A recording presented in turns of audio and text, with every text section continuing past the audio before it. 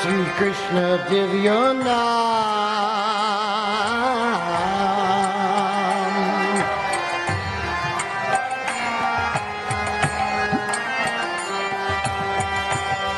Shri Krishna Divya Naam. Chapter 25, Namabhasa, the reflection of the holy name. The next evening, at dusk, Vijay Kumar and Vajranath approached the saintly Babaji and offered Dandavat obeisances unto him. When it was appropriate, Vijay Kumar said, O Master, please be merciful and fully explain Namabhasa. We thirst to hear about the holy name. The saintly Babaji replied, You are very fortunate.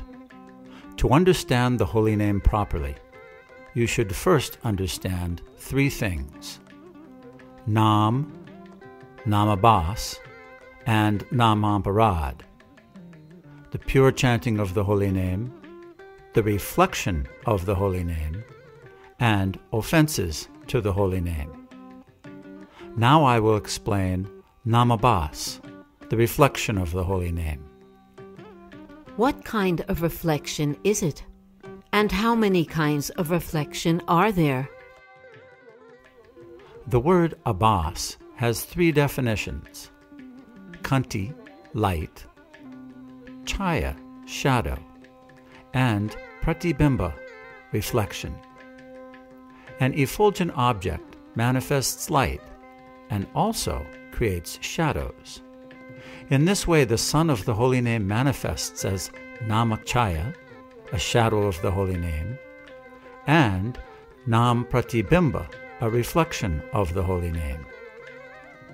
The wise speak of Bhaktyabhas, a partial presence of devotional service; Bhavabhas, the partial presence of ecstatic love of God; Namabhasa, a partial presence of the holy name; and Vaishnavabhas, being a Vaishnav in part. Each of these abhasas is divided into two aspects: pratibimba, a reflection, and chaya, a shadow. How are Bhaktyabhas, Bhavabhas, Namabhas, and Vaishnavabhas related to each other? A Vaishnav chants the holy name of Lord Hari. If he chants the holy name with Bhaktyabhas, then the holy name will manifest before him as Namabhasa, and he himself is a Vaishnavabhas. The words bhava and bhakti refer to the same thing. They are called by different names because one is contracted and the other expanded. In what condition of life is one a Vaishnavabhas? In the Srimad Bhagavatam 11:2-47, it is said, A prakrita, or materialistic devotee, does not purposefully study the Shastra and try to understand the actual standard of pure devotional service. Consequently, he does not show proper respect to advanced devotees. He may, however, follow the regulative principles learned from his spiritual master or from his family who worships the deity.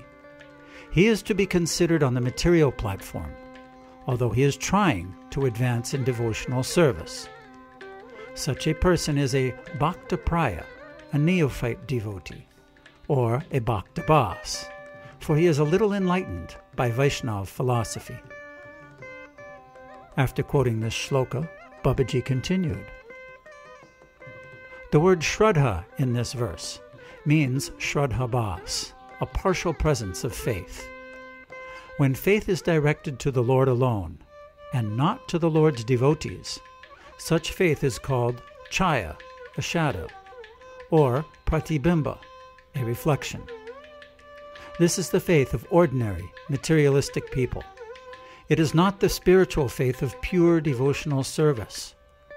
Because a Bhaktabhas, a person who is partially a devotee, has faith and worship that are material in nature, a Bhaktabhas devotee is also called a Prakrita Bhakta, or a Vaishnava boss. Lord Mahaprabhu said that Hiranya and Govardhan were Vaishnav Praya. The word Vaishnav Praya means a person who, wearing beads, tilak markings, and other things, looks like a true Vaishnav, although his chanting of the holy name is only Namabhasa. Such a person is not a true Vaishnav or Shuddha Vaishnav, a pure Vaishnav. If an impersonalist accepts the various outward markings of a Vaishnava and chants the holy name, is he then a Vaishnava Bas? No, they cannot be called Vaishnava Bas. They are offenders. They should be called Vaishnava Aparadi, offenders to the Vaishnavas.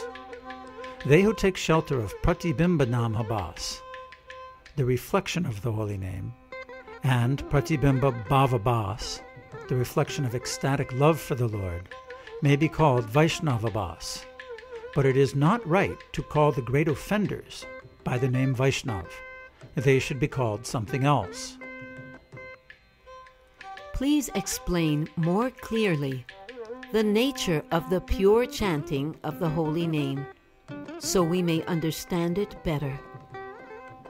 When a person who chants the holy name is anyabhilasita sunya, freed from all material desires, jnana karmini anavrita, free of impersonalism and fruitive work, and anukulya bhava, favorable to Lord Krishna, then his chanting is pure chanting of the holy name. Here, the word anyabhilasa does not refer to the desire to taste transcendental bliss that comes when the spiritual holy name is openly manifest. Anyabhilasa here refers to the desire to attain impersonal liberation, or freedom from sins as a result of one's chanting. If these desires are present, then one's chanting of the holy name will not be pure. If one is not freed from the desire to enjoy so-called benefits obtained by jnana, impersonal speculation, and karma, fruitive work, then his chanting of the holy name will not be pure. If one throws far away all feelings of enmity toward the Lord and maintains only favorable emotions directed to the Lord, then one's chanting of the holy name will be pure. In this way, you can see that when one's chanting is freed from namaparad and namabhasa, then his chanting is shuddhanam, pure chanting of the holy name. Lord Gaurachandra, the purifier of the Kali Yuga, has described this pure chanting in the following words. One should chant the holy name of the Lord in a humble state of mind, thinking oneself lower than the straw in the street. One should be more tolerant than a tree, devoid of all sense of false prestige, and ready to offer all respect to others. In such a state of mind, one can chant the holy name of the Lord constantly,